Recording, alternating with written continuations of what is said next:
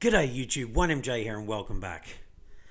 Alright, Saturday morning here, Australia, and wow, have a look at the market. It is pumping. Bitcoin 8%, nearly at all-time highs, $62,000. Look at the volume. I mean, it's jumped up crazy, nearly 30% in volume in 24 hours. And it's all on the news that, maybe a Bitcoin ETF is coming and, some at least somewhat positive regulation and all the rest of it, and the market is just on fire. I mean, have a look at it. Now, we need to remember that this could be the start of something really good, but it could also be that, the weekend is now upon us and we're going to have a bit of a correction. Don't get me wrong, I don't think we're going to drop 50% or anything, but, if you're looking to put some money in, and not financial advice, just my personal opinion, maybe just hold over the weekend and see what happens. There's probably going to be a retracement and a better point to get in. But again, you need to do you, and I'm going to do what I do. And I'm waiting for better points, or at least having a look for some coins that I'm in that I like, and if they're down. But at the moment, I mean, everything seems to be pumping. 2.52 trillion, up 4%. Bitcoin dominance, I mean, jumped a whole lot, 46%. I think this could probably rise into the 50s, particularly if Bitcoin gets on a run and starts pushing, $70,000. Well, really anything over $65,000. I think you're going to see plenty of money go into Bitcoin. People will still be chasing the altcoins, but Bitcoin, I think, is really going to suck a lot of the volume up, and we can see it has already. Oh, gas prices, not the greatest, but look, $9.44, it is what it is. All right, what's performed the best in the last 24 hours? Because Bitcoin's definitely up there. We can see it dropped a tiny bit just then. And again, I'd expect that over the weekend sometime, there's probably going to be a little bit of a retracement. And that's when I'd be looking to buy, my sort of fortnightly DCA as I do. Because I've got money sitting on the side, just not jumping in quite yet. All right, so best performer in the last 24 hours. Oh, Polygon Matic. I looked at this and I was telling you about it just the other day. The chart pattern was looking like it had just completely flattened out and things were getting ready to move, and boom, have a look at that. I'm not saying I did that. I'm not trying to big note and say I had anything to do with that whatsoever, but it was just the chart pattern. It looked too good. It's such a great project. Took over Hermes with the roll-ups. Just all the layer 2 stuff going on. They're looking to be cross-chain compatible. Yeah, lots of great things happening with Matic, and now the price is starting to show. Again, if you're looking to get in Matic, just hold. I reckon there'll be a correction at some stage in the next few days, and you'll be able to get in at a slightly better price. Ren BTC, I mean, all the BTCs, obviously, they're starting to move simply because they are connected to Bitcoin. The graph with a nice move. Again, Bitcoin right up there. Solana finally making a bit of a move, which is nice. Polkadot continuing to go with news of the parachains, Litecoin. I mean, look, just gains almost across the board. So things are really nice. And now we need to ask ourselves, is this the start of, some big parabolic move? And, again, we'll have a look at the chart shortly. We've kind of been in a bit of a parabolic move for a while. All right, what hasn't performed so well then? Is there anything in the top 100 that hasn't performed so well? There's always going to be an outlier or two. Well, there we go. Olympus. Oof. 20% down, so that hurts a bit. Flow down, stacks down. Again, you look at these coins that are down, they were all pumping in the last few days. So, this isn't that they're overly down. Olympus really is. But again, I think they had a pretty big pump earlier on. This is just things correcting. They were probably up 10, 15, 20% over, a few days. And now they're just simply having a little bit of a cool down. Again, the traders getting in and taking some profits and things like that. And maybe even some of the long-term holders, because these coins have now hit a certain price mark that people think they want to take some profits. So, yeah, 4.5% up, all those great gains. And look, really only one loss that would kind of really hurt. Don't get me wrong, losses hurt in general. But then all the rest, I mean, they're just single-digit losses. And that's after they've been pumping in the days prior. So nothing too bad. All right, the Bitcoin chart is what I want to have a look at. Whew, look at that. It just rocketed. We had an indecision candle there. And bam, I mean, what is that? Let's have a look. What kind of move is this? This is a 7% move. And that's just the candle body. That's not even including the wick. So very, very nice. Now, again, we have to wait and see. Oh, so close to, new all-time highs. So, yeah, things are looking great. What else can I say? But, again, this is what we've been doing for a while. I wouldn't be surprised if we get up to here and we probably have a bit of a harsh rejection. Not saying it's what's going to happen, but this is, we haven't had too much kind of pullback. I mean, this was just a random kind of flash, candle, but you can hardly even call it a candle. It's got almost no body. So I'm not going to be surprised if we get up here and then again maybe have to come back down, and retest kind of 57,000, maybe even come back to 55,000. So again, if you're looking for good entry points at the moment, considering things are pumping, just wait and see what happens. Again, I got to say this over and over. That's not financial advice. That's just my personal opinion, because that's what I'm doing. I think Bitcoin will probably get up around about here. Look, it might even go over a bit, and then we're going to have a bit of a pullback. So again, maybe you can get some Bitcoin at 58,000 as opposed to the 61, nearly 62,000 we're at now. That's what I'm doing for the weekend. Look, waiting for a correction for me to then go and jump in, or I'll probably place some buy orders anyway. And yeah, rather than do it sort of manually waiting for the dip, that's probably going to be the better play. But look, things are looking quite nice. Oh, we got to put this back on. That's what's it was out a little bit. I was like, I'm pretty sure we're back in, and yes, we are back in this long-term upwards trending channel that started in March last year in the crash of everything. All right, couple interesting stories I want to have a look at. So, Australian pension fund with 69 billion in assets under management is eyeing a crypto investment. So this is the Queensland Investment Corporation, and they are Australia's 5th largest funds manager.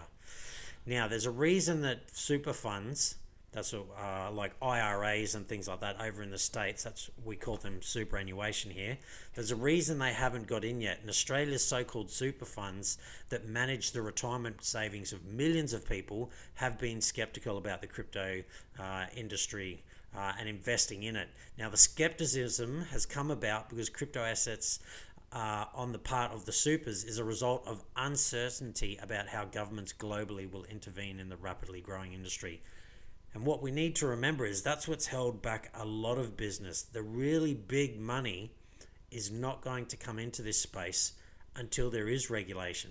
That is the scary part. The money that we have now, that's not the big money. The big money is yet to come, and it's not going to come in one big, kind of foul swoop. It's not like they go, all right, here's the regulation, boom, everyone's suddenly into cryptocurrency. It will slowly build, because while, America may come out with regulation tomorrow, Australia still doesn't have it. So we may take another 6 months, and the UK may take another 12 months after that. And so it's going to be sort of gradual.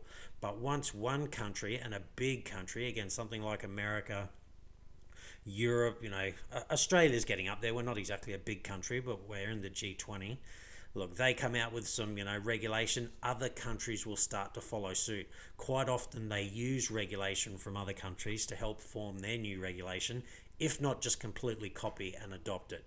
So things are looking good, but again, this is why the big money's still not here. So if you think, your cryptocurrency is doing well now, if it's a good project and it's going to be around in, 5 or 10 years time, and we do get regulation that again doesn't crush the industry and just really, make a mess of it, hold your pants, because they're about to get blown right off when things really start to take off. And like I said, I'm not even talking in the next couple of months. I'm talking in the next 10 years.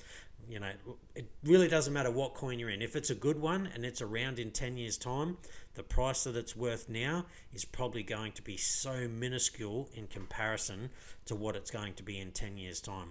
It'd be like buying Bitcoin at, $5 or $6 right now in 10 years' time. And again, personal opinion, not financial advice, but again, like buying Amazon or Apple or something, for a couple of dollars and then comparing them to where they are now. The big money is not here yet.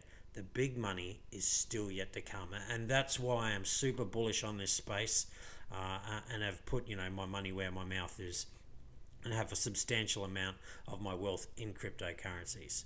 All right, Bitfinex and Tether, they've actually been fined.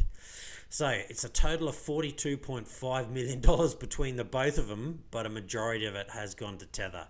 So Tether were ordered to pay a fine worth $41 million. So that's a bit of money. Now Tether will be able to pay it. It's not going to crush them, but it is going to hurt. And the reason they were made to pay that fine is for misleading statements and omissions of material fact in connection with the US dollar token USDT. So basically, this is the word is that they lied about just how much dollars they had to back up the USDT. So that's why they've been fined 42 million, and Bitfinex have been fined 1.5 million in a civil monetary penalty for engaging in illegal off-exchange retail commodity transactions with US citizens via their exchange. So look, for Bitfinex, that's hardly anything. They'll be just fine. For Tether, that's going to hurt a little bit, but look, they've got plenty of money. And it is good that Tether is now starting to get regulated and they're starting to be transparent. You know, they're losing a lot of market share to things like USDT, and it's not to say that Tether's now, 100% legit and, won't get in any further trouble, but at least they're making the effort to get legit because, there's a lot of money in the stablecoin space. And, regulation could still come and really make, again, a mess of things in both the crypto space and the stablecoin space. But, maybe and hopefully the regulation won't be too bad and, again, won't crush. I don't think the crypto space is going to be crushed so much. That's going to be hard because a lot of stuff is decentralized, but definitely the stablecoin space could be crushed by regulation. But as long as, the companies, the projects behind, like Tether and that, if they maybe weren't doing the right thing before, they pay their fine, but now get in line and continue to do the right thing, then maybe they'll be able to last because there is lots of money in, making a stable coin available for the public. There's not a lot of money, in just holding it unless you're, again, getting some rewards. And even that is something that regulators might sort of crack down on. So we need to wait and see exactly what happens there. But some fines handed out. Again, the one to Tether would hurt a little bit. 41 million is not cheap, but the one to Bitfinex, I'm sure they've probably got that in change. All right. This is why I'm in crypto. BTC outperformed every major asset class, and altcoins are starting to decouple. Now, what we need to remember is Bitcoin has outperformed every other major asset class out there, like well outperformed them. Stocks, bonds, real estate, you name it, absolutely killed them. And altcoins are outperforming Bitcoin. Now, please don't get that wrong and that means we forget about Bitcoin because it's not doing that well and just go jump into altcoins. Again, not financial advice, just personal opinion. I want to have a minimum of 30% of my assets in Bitcoin because it's still got plenty of upside. You can still make plenty of money, but you don't have the downsides of the altcoin. So if Bitcoin drops by 50%, and it can still do that, it did it a while ago, altcoins go down by 70, 80, 90%. So the gains are exponentially better in Bitcoin, but the losses are exponentially worse in altcoins. So again, it's about having a balanced portfolio. It's one of those things that, for me, I really do try. I'm heavily invested in crypto, but I have what I like to consider a balanced crypto portfolio.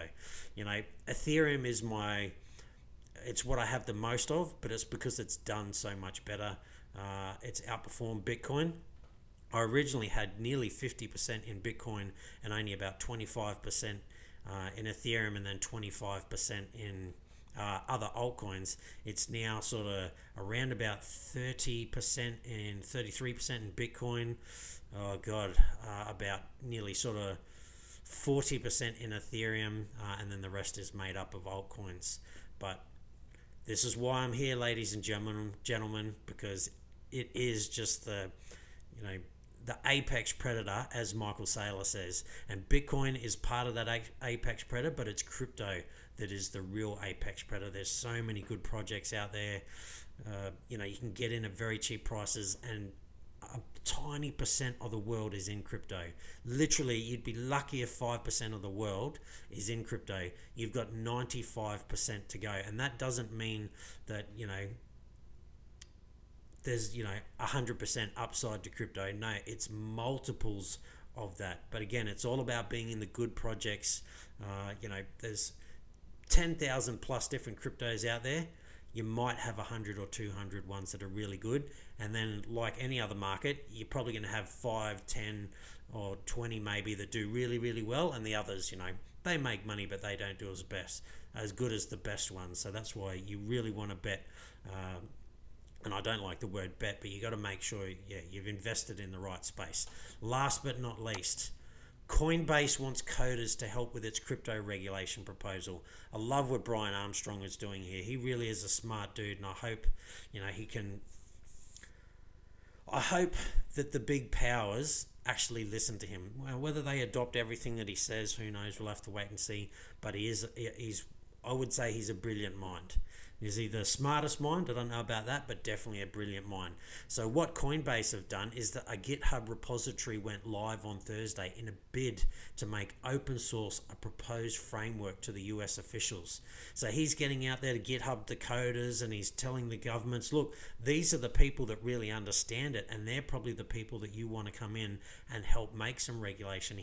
He's come out and said that he believes we need a completely new regulatory body to regulate crypto. We don't need the CFTC to do it. We don't need the SEC to do it, because they have their own space.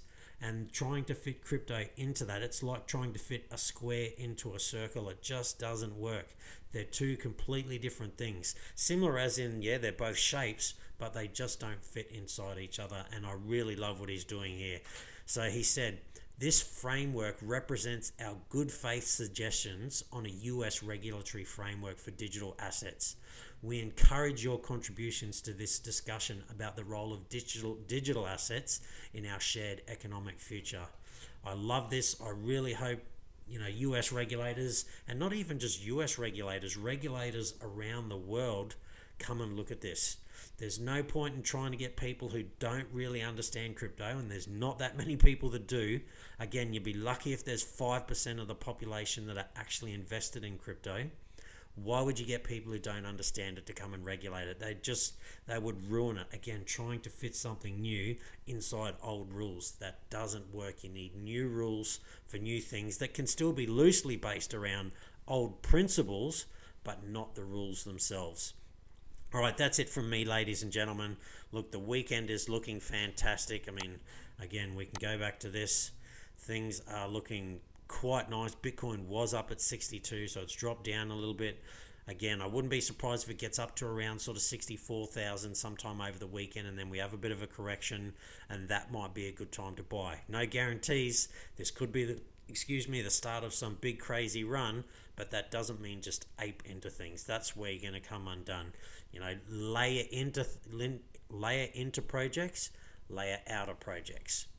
All right, that's it from me. Stay safe, be kind to one another. Everybody should be on that gain train at the moment, and I'll see you next time.